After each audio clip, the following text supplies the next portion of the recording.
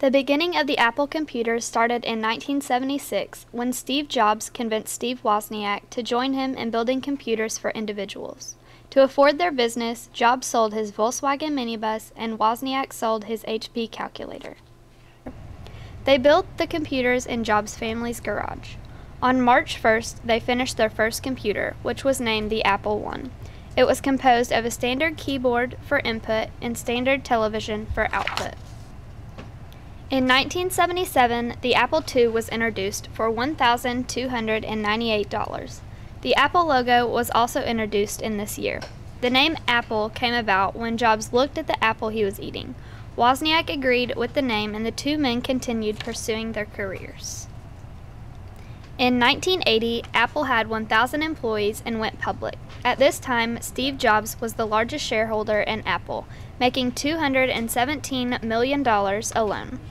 The number of employees increased to 2,500 in 1981.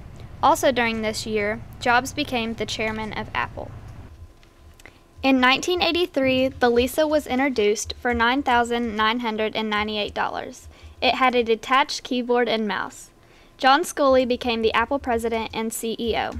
Also during this year, Apple became the fastest growing company in history, selling the 1 millionth Apple II. The Macintosh computer was introduced in January 1984.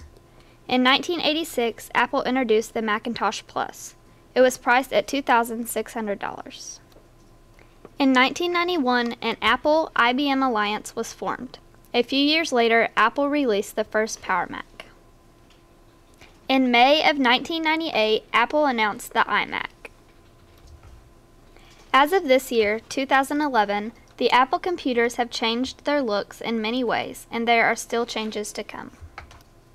Steve Jobs resigned as CEO of Apple on August 24, 2011. He stated, "I have always said if there ever came a day when I could no longer meet my duties and expectations as Apple's CEO, I would be the first to let you know. Unfortunately, that day has come."